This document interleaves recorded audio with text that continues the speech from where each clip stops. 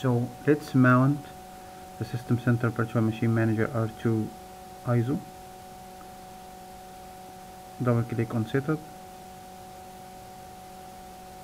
and click Install.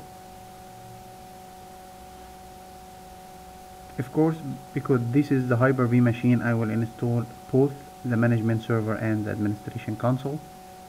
Here I will put the product key.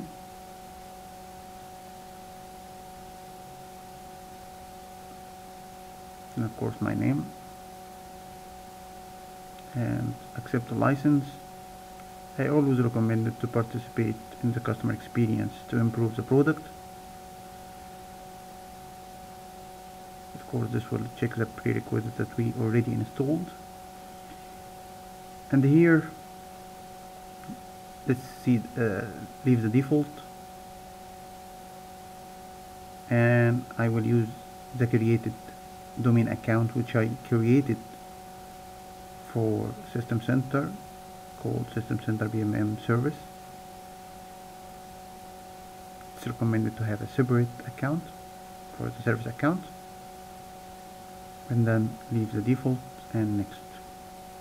Here I will point to the folder I created earlier in a previous video, which is for the library share.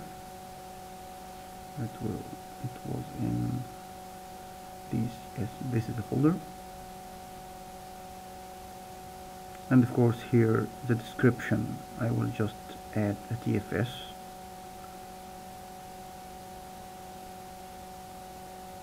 BMM library share.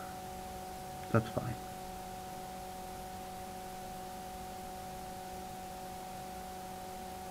TFS library. And then install. Took some time, and then of course it is always recommended to run Windows Update after installing. I would recommend it to run all the time Windows Update and update all the components to make sure that there is no conflict when we configure anything else. Let's close that.